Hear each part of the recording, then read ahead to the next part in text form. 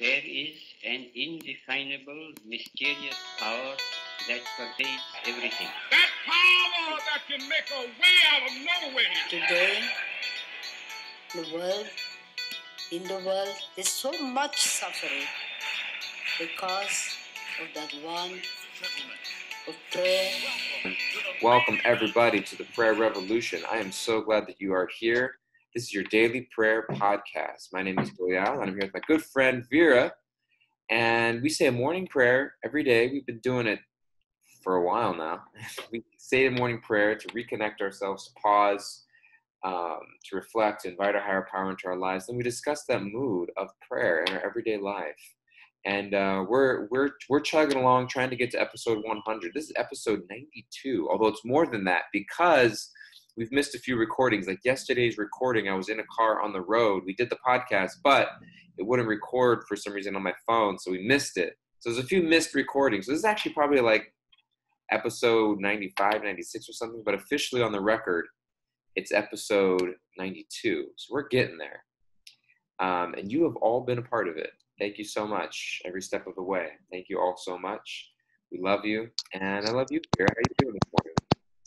Doing good. Yeah, I'm walking down.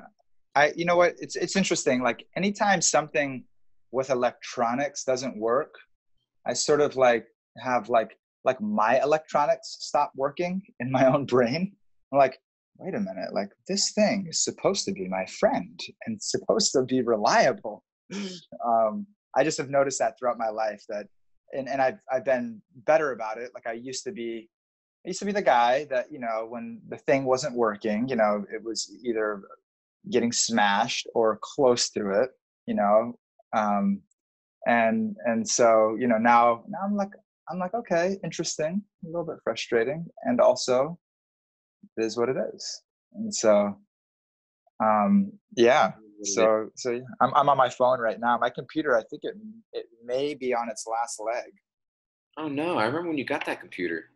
Yeah, it's you know, it's been a workhorse, man. That thing has it's worked hard. It's served. It's given its life. It's in selfless service and sacrifice to my fingers, and very, very grateful for it. But otherwise, yeah, you know what? Let's see today. Okay, well, this is what I was thinking about today, and I was thinking that we could pray on this as well. Is, you know, it won't be a surprise to you that you know, this is the realization I'm having, is that our focus is internal, and you know, that's what I've been really thinking about the last really since I've been down in Florida, but just kind of really like honing in on it, that you know, the quality of my japa meditation, meditating on God's names each day and connection with God, the quality of that hour, 2 hours that I do that each day really is the quality of my life. Really, like that's a little microcosm of it right there. It's a perfect assessment. It's a perfect opportunity to recalibrate. And to the degree that I'm really, you know, in a process of surrendering to just hearing the mantra while I'm meditating, then I notice that I surrender to the experience of life with that same quality of grace. I surrender to what's happening outside of me, like my computer, you know, not working. Like it just doesn't irritate me or throw me out of my center so easily. There's a much more strength and being able to surrender to the moment, trusting that it's God's will unfolding. And so that's just been my meditation recently. You know, I've been an externally focused person for most of my life, and I've always had an internal life, but primarily externally focused in regards to how I experience success and how I experience myself as reaching my potential. And I'm like really just actively working to change that narrative and to, you know, to put into action what I believe, which is that my internal state of being is what I bring into everything that I will do in my life, whether that's running the Bhakti Center or, you know, another project or my relationship with my son, whatever it may be. So that most basic premise that our consciousness, we're bringing it into everything we do, really wanted to just, you know, rest my laurel on it, you know, just not trick myself into thinking that, fulfillment and happiness and what I'm seeking is somehow or other outside of myself, outside of, it is dependent upon life, working out the way that I want it to. So that's my little reflection right now. And I want to pray on that. You guys up for that? Yes. Okay. It's pretty much the same thing we talk about every day, and never gets old for me. So I hope it's staying fresh for you guys too. Let's take a moment to pause, and whatever it is that we're doing, to pause that, and to close our eyes and to be comfortable in our seat, to be comfortable, whatever it is that we're doing right now, to pause that and to just let ourselves rest in a state of comfort and a state of ease. There's nothing that you have to do right now. Just to receive, just to be is what we're asking for these next few moments.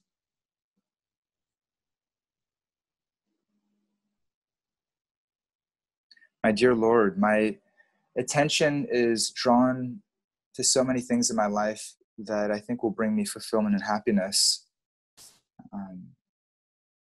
but actually are just a distraction. Just an activity in itself, not connected to you, really is a distraction from what it is I'm truly seeking, and reconnecting to myself spiritually and reconnecting to you moment to moment throughout my days, throughout my life. We're praying today that for all of us that are tuning in right now, that are entering into this prayer, entering into this mood, this collective offering that we're creating right now, that our minds, like a river to the sea, our minds may be drawn to you. And everything that we do in our life, that first our minds may be drawn to you. That whenever we have free time and we're considering, what should I do now? What should I do now with my time? That we put you first, even if it's for a few moments, even if it's just a brief check-in. But when we ask ourselves that question, if we're in the busyness of life, we find those pauses to put you first, to invite you into our life. And then when we notice the time and the space that life is giving us, the end of our day, the beginnings of our days, and how we schedule our time, that we schedule that space, we schedule in that time with those activities that we know bring us closer to you. We know that they are an investment in a quality relationship with you. Just like with our marriages and with our children and family and friends, that if we want those relationships to grow, we invest quality time with thoughtfulness, with intention. Clearly, what is it that we're going into this relationship to offer, to give? Our presence, thoughtfulness, care, kindness, compassion. And the same way in our relationship with you, let us dig deeper to have a more profound level of thoughtfulness. That you're not just a commodity in our life. You're not just something that we connect to, someone that we check in with here and there and forget about for the majority of the time, but really you're walking with us. You're on this journey with us. And you're just waiting. You're there with a smile on your face, patiently waiting for us to invite you into our lives. You don't judge us. You don't have any critical mind frame toward us. You're just smiling, just waiting patiently as a dearmost friend, watching us as we move through the ups and downs of life and beckoning us with that smile, with that gentleness. Please let me come into your life. You ask us that. You want to come into our life. And let us open up our hearts to you, open up our lives to you. The fulfillment that we're seeking in life is not in things. It's not in the accomplishments. It's not in doing and perfecting our external life. All of those things are beautiful and glorious as long as they're connected to you. But when they're disconnected from you, then they become shallow and they become hollow and they lose the meaning. And so we end up chasing and chasing and chasing and never finding that fulfillment, which is had only when we reconnect spiritually, only when we invite you into our life. So let that be moment to moment for us in our lives. Let us see the great opportunity that we have, beginning to awaken spiritually and seeing how much can I insert you into my life, keeping a lecture playing while I'm at work, or keeping sacred sound going while I'm doing the chores around the house, or I'm in the car now. What do I listen to? Or now I have some free time. What do I go to? Please give us the courage. Please give us the strength. Please give us the conviction that as we insert you, bring you more and more and more into the center of our life, that we will truly experience that fulfillment that we're seeking. And that all the things that we do in our life, they will contain you.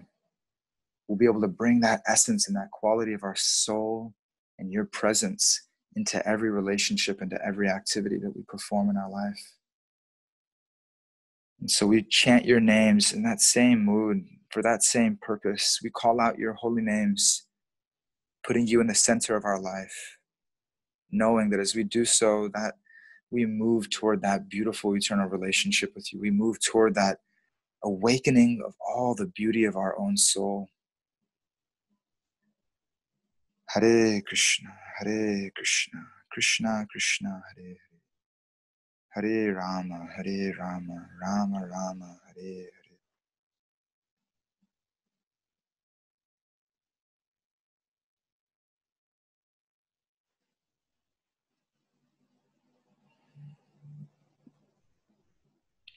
Thank you so much, Veer. Appreciate it deeply. So beautiful from the heart. Thank you, Baba. Yeah. I'm grateful. I think about that so much. Actually, I just recently, I got a new phone not too long ago, and I didn't have a case for it for a little while, but I wanted to get a wooden case with an engraving on it, because the phone is just like, it's so, like you were saying, like I'm driving in the car, or I'm listening to this, or what am I spending my time going into? And it's so easy just to get, like, the way technology is designed today, it's meant to steal our attention. And our attention is the most valuable commodity in the global economy today. And it's constantly being taken away from us. And I think, and spiritual life is that journey of reclaiming our attention and placing it in places that we know will uplift us and bring us closer to source and spiritual truth.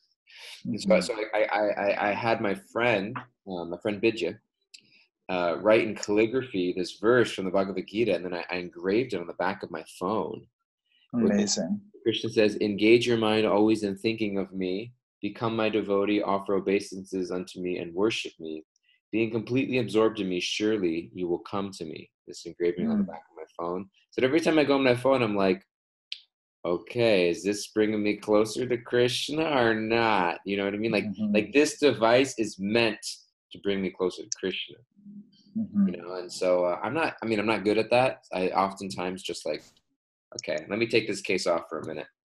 But those little reminders for ourselves are powerful. You know what I mean? Like we have a TV, we have a phone, we have, whatever it might be. And the beauty is that all of it, I think that turning of the ship to spiritual life is starting to just sprinkle in a little bit more of Krishna reminders in our life, you know.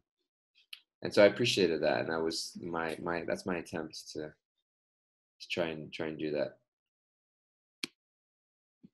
Oh, you're muted. Unmute. Okay. Yeah. It's beautiful, Doyle. I love that example. And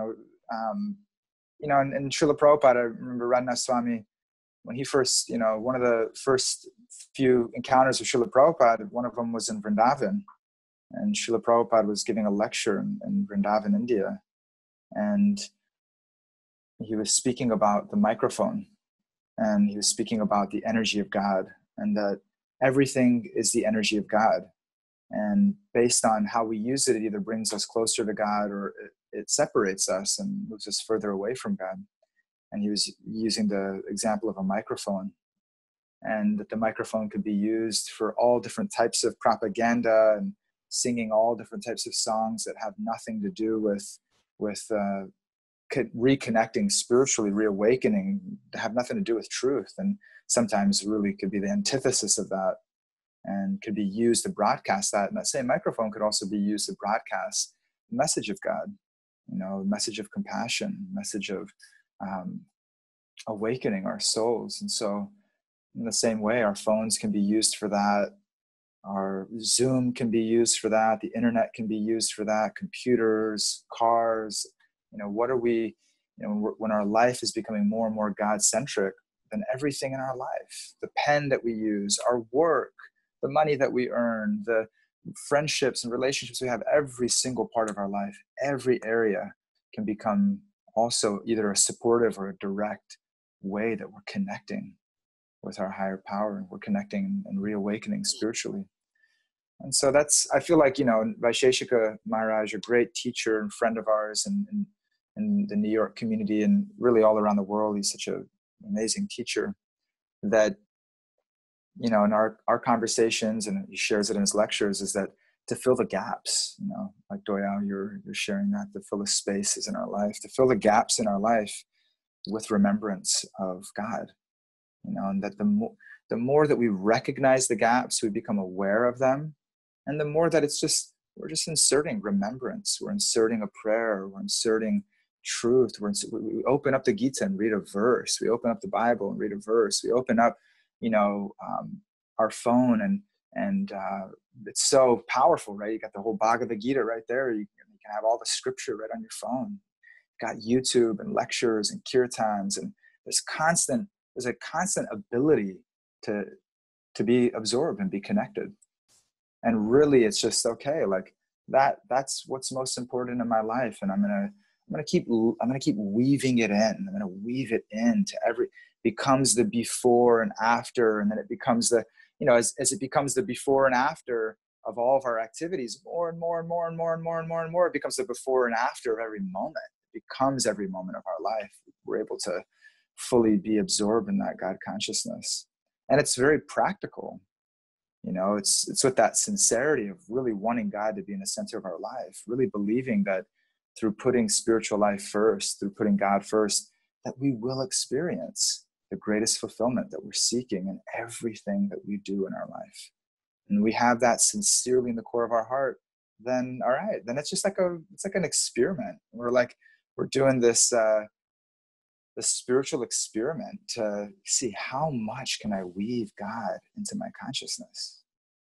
And we try it out for a day, we try it out for a week. It's a guaranteed result that's going to come from it. It's a guaranteed result of deeper fulfillment, of deeper clarity, of deeper connection, more clarity, of that happiness and everything that we're seeking in our life, actually experiencing it in the present moment. And so it becomes this fun experiment that we're all on. I was thinking of it as I was coming out of the prayer. It's like, all right, like what? And then coming out of the prayer, I went right into another prayer before opening my eyes, which is this whole prayer, this whole podcast is an offering to you, my Lord. Let this be something which is pleasing to you. Let this be something which genuinely helps us to connect to you, connect to ourselves spiritually. Let this be an offering and gratitude to the teachers who somehow or other helped me to make this the center of my life through their example, through their inspiring example, my friends that have helped to do that. And then right now, it's like in this moment, it's like, all right, like, yes, my Lord, this is your will, right? It's like any space in yes, my Lord, this is your will. We're connecting to your will right now. You're with us right now. Like that's the reality.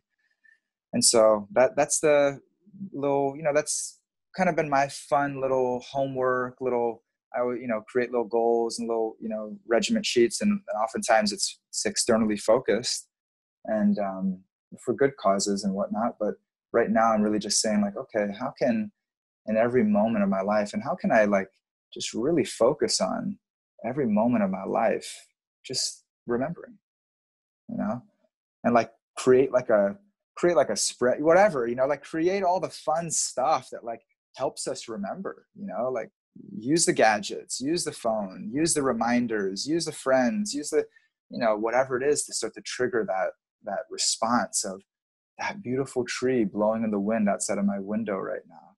Let that trigger a response of recognizing God in nature.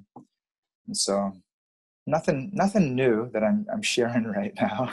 But, You know what the really something that I do that I like, and I haven't done this in a little while, but I just started getting into the other day, is finding verses, remembering verses from sacred scriptures. It's so powerful. We all remember principles, remember teachings, remember quotes and this and that, but like actually going through sacred literature, you know, whatever it might be, whatever sacred literature you read. I mean, for myself, I read the Bhagavad Gita and the Srimad Bhagavatam. Many of our listeners tune into Wisdom of the Sages with Raghunath and Kaustubha. You know, finding verses that really and even if you don't, you know, have trouble pronouncing Sanskrit, I don't want to remember the Sanskrit, even just the English, you know what I mean? Like remembering like this English verse and like putting it to memory, like just the activity of putting something to memory is engaging my mental faculties. It's engaging my intellect. It's like, it's creating a samskar. It's like burning that specific phrase and instruction into my consciousness in a specific way. And then what happens is like they become posts that you hold on to during difficult periods of life. You know what I mean? It's like, you know, like it's like, you know, whenever like you stumble or you fall and it's like you look to grab onto something to catch your balance, you know? Verses that you remember in your consciousness, they become like the handrails or the branches that you hold on to that keep you stable, and they just become like a source. Like Krishna said, like there are different ways of performing devotional service. Krishna says, Shravanam Kirtan Vishnu Smaranam. Smarana means remembering. So just remembering. So, you know, how often, everybody, you don't have to raise your hand, but often just on any random moment in your life, you're just remembering some TV show that you saw, some conversation that you had, and you start thinking about it. You start thinking about this conversation. You start thinking about this TV show plot. You start thinking about this movie. You start thinking about this vacation. You like all these things just come up, and your mind is just remembering. You're just remembering all these different things that just happen, as random material things that happen just because it happens to pop up in your memory. What if you start remembering these specific verses that are speaking spiritual truth to us? And it's like, it becomes like, oh, okay, it's a challenge for the mind. Some of us remember things very easily. Some of us may take like it's just like repetition. It's just repetition to remember these verses.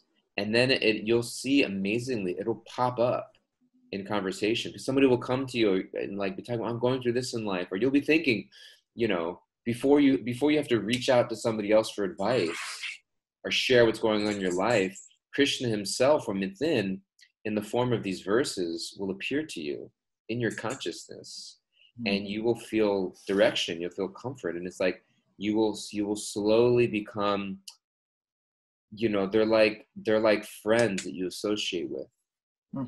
These beautiful verses, you know, and you feel like it's not just some vague spiritual, you know, upliftment of, you know, spiritual life is love and acceptance and service, but it's like there are specific verses that you like can ground yourself in spiritual truth and sacred literature. So that's a powerful way. If people are looking for just like practical tips, is engage your mind and your memory in learning verses from sacred literature. I find it is like a powerful way to engage the intellect and to remember. Totally. Yeah. And it's something that I've been thinking about with those things is to create habits out of them, you know, like whatever those good things are, like whatever those things are that are like, wow, I feel a lot better when I do that. You know, it's like, why do we stop doing those things? Of course, there's a whole, you know, this whole science behind that, you know, and, you know, right now when we're like, wow, we're really looking to create these new etch in these new samskars, etch in these new patterns into our psychology. You know, when I get home, I sit on the couch and turn on the TV. It's like, no. When I get home, you know, like that trigger to sit down and watch TV now triggers me to sit down and, you know, chant God's names for 5 minutes, you know, and then I may go watch TV after that. That's okay. You know, but it's like that I start to just fill those spaces and those gaps, or I open the Bhagavad Gita and, you know, there's that beautiful verse that Doyal just recited today, you know, that, you know, let us go deeper into etching those new memories in and creating, making them habits, Totally. I mean, it's like, how many times do I just go, it's like, okay, I got 5 minutes while I'm waiting for the subway, or I've got, I'm waiting in line for 10 minutes, or, the person that I'm meeting is late, so I'm just hanging out waiting. It's like, what do? We go on our phone, we scroll through something, we look at the news, we scroll through Instagram, we check whatever, we look up pictures of beaches that we hope to visit someday. Like, we just scroll through stuff, And it's like, imagine if it's like, oh, I got 5 minutes. Let me go try to remember that verse that I was. There's this verse I'm trying to remember. Let me pull up 5 minutes and just recite this verse and put it to my memory and see what. You know what I mean? No, I've got 10 minutes. I'm just waiting for a friend. They're a little late. Let me pull up this verse and just remember it. And it's just like, oh wow, powerful. And our phones is such a beautiful. You can use it for that. There's resources. Aditi's asking, please recommend a book. There is one that contains memorizable verses from Srimad Bhagavatam and Bhagavad Gita. There are a lot of resources out there that have done this. There's also, they're categorized in ways. There are verses that are they're very popular verses that are quoted very often that are good to know. And then there are also, just like amongst reading, there are verses that I found like one of my favorite verses from Srimad Bhagavatam. I've been putting it back to memory, because sometimes I'll remember verses and then I'll forget them and have to put them back to memory again. Is a verse that not many people have heard. It's just a verse that I read. It's actually coming up in Wisdom. If you listen to Wisdom of the Sages, it's Canto 1, Chapter 15, verse 21. We should be getting up on that verse pretty soon. But sometimes verses. So what I was actually thinking is, it would be really great if people wanted to get together and have a little like a verse remembering group. You know what I mean? Like a group of people that wanted to meet once a week or something like that, or however often, and just meet for 15 minutes or whatever, like on a Zoom group or have a WhatsApp group.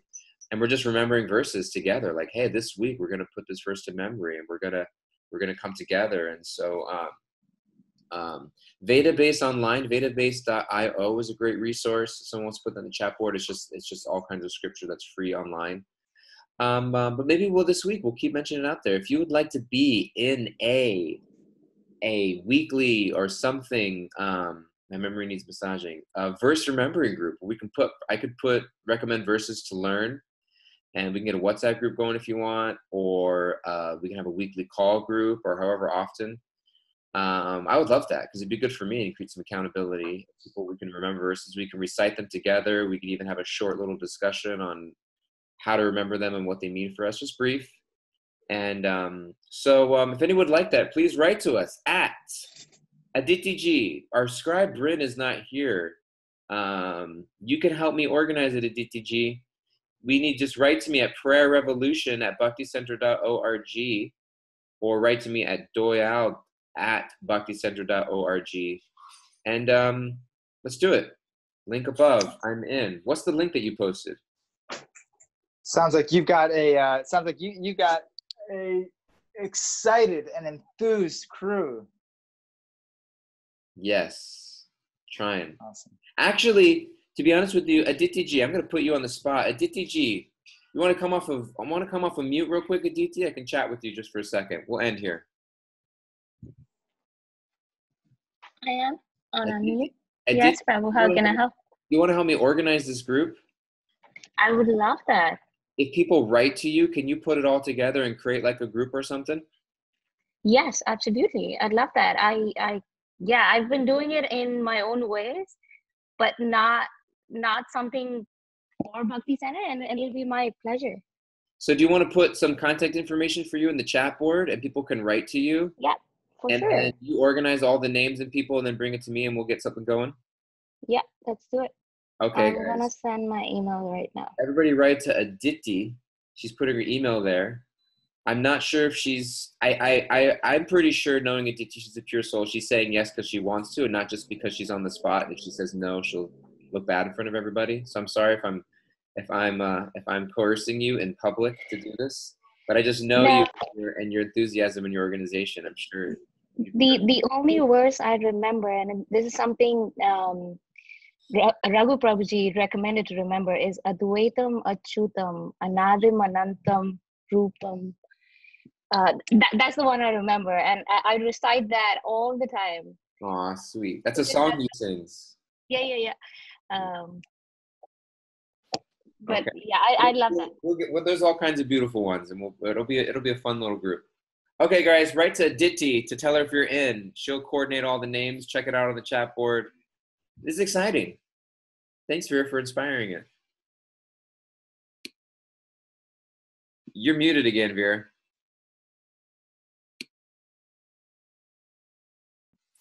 Inspiring me every single day, guys. Thank you so much, and have a beautiful, beautiful day. Thank you, Doyle. Thank you, everyone. All right, love you guys so much. I'm gonna leave the meeting on for just a second if people want to catch Aditi's. Oh, actually, you know what I'm gonna do? Yeah, if you want to catch Aditi's name or email. Anyways, love you guys so much. Please be well. Take care. We love you guys, and we'll see you all again tomorrow.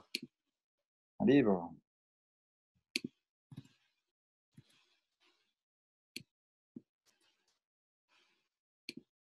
Okay. Bye-bye, crew.